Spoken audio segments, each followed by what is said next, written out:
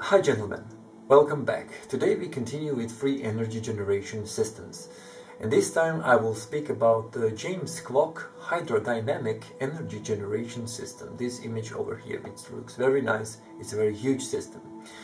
And we will continue to use gravity for creation of free energy, and besides gravity we will add the buoyancy. So let me now explain what is the buoyancy. So the buoyancy, this image over here represents it very precisely. It's basically the force which pushes the object to float. Yeah? If you push the plastic object into the water, it has density less than the water, and it will rise up to the surface. So that's it. So if for example, if it's other way around, that the object which we will throw into the water has the bigger density than the water itself, it has tendency to sink. Yeah, so that's it. So basically we will use the buoyancy, the force of buoyancy, to move in our system and use this energy later for creation of free energy.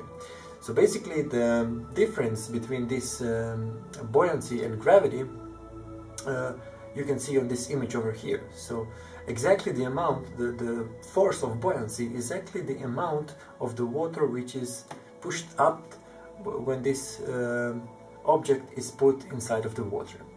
But let me now stop speaking about this buoyancy, and let's get to the drawings and see how this is supposed to work.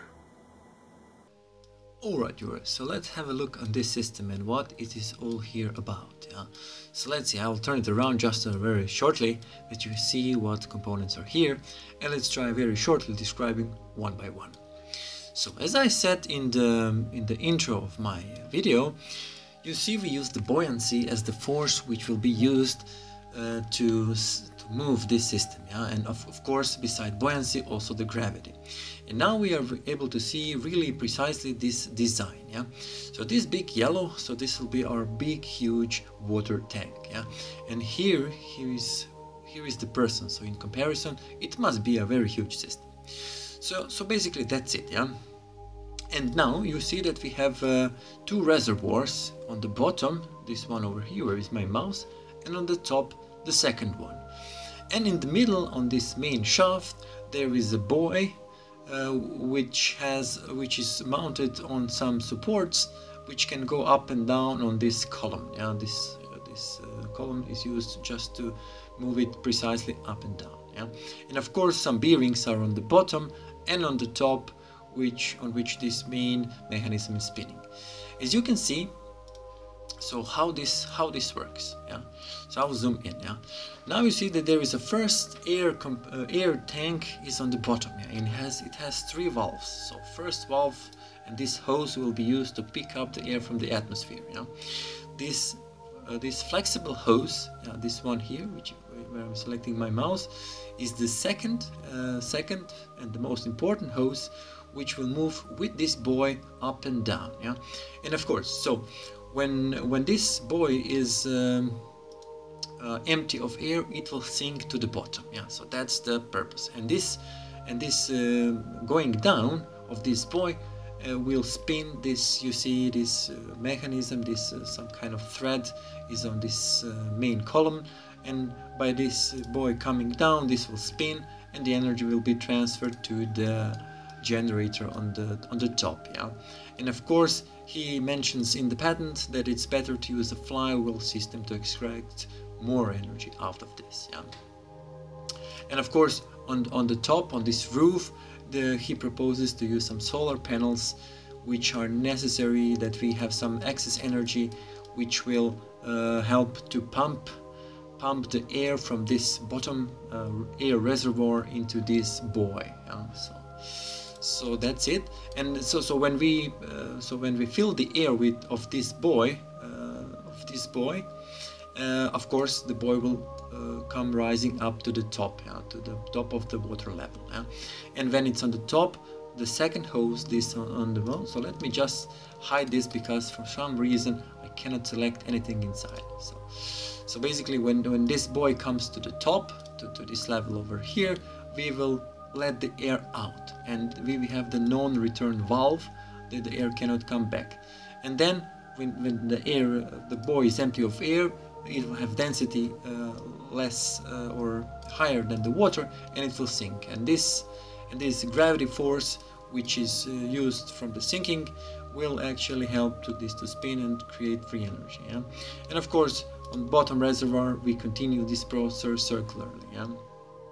And there is a middle hose, so which can be also used to not to be able to pump additional air from outside, but to use this same air inside of this system. So two vessels, air pressure vessels, should do all the work here. Yeah?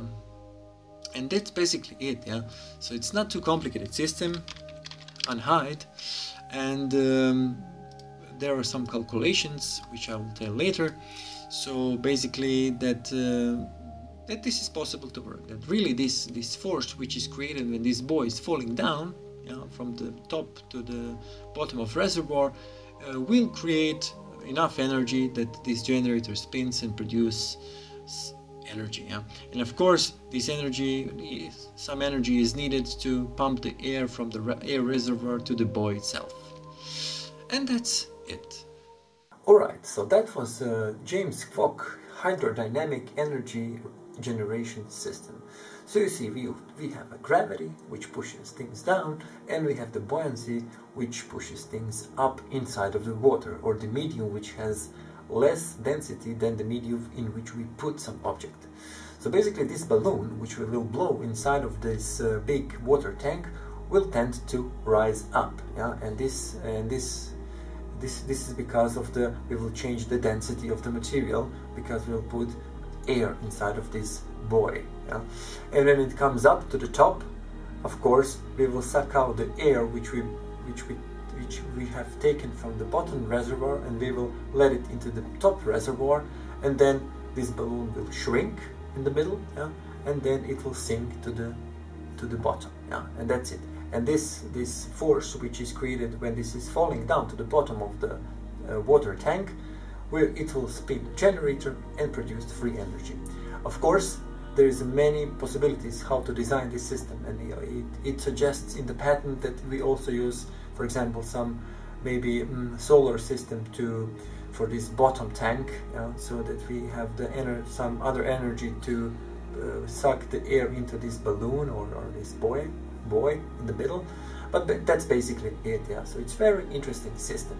So of course, not to be this is really serious, and from the first side, person will say, of course, you need much more energy to push this up and to fill this air into this buoy, that this go up than energy which is produced when this is falling down. But this is not true. Yeah, it's in the patent, down in the description below you can find the patent link. It describes the formulas, how to calculate and which type of the hoses must be for such a system, for a huge system, that this is possible to work. Of course, there is an original video, of course, down in the description, and please have a look at what the James KWOK says about it. So that's basically it. So thank you for watching. Until next video, take care.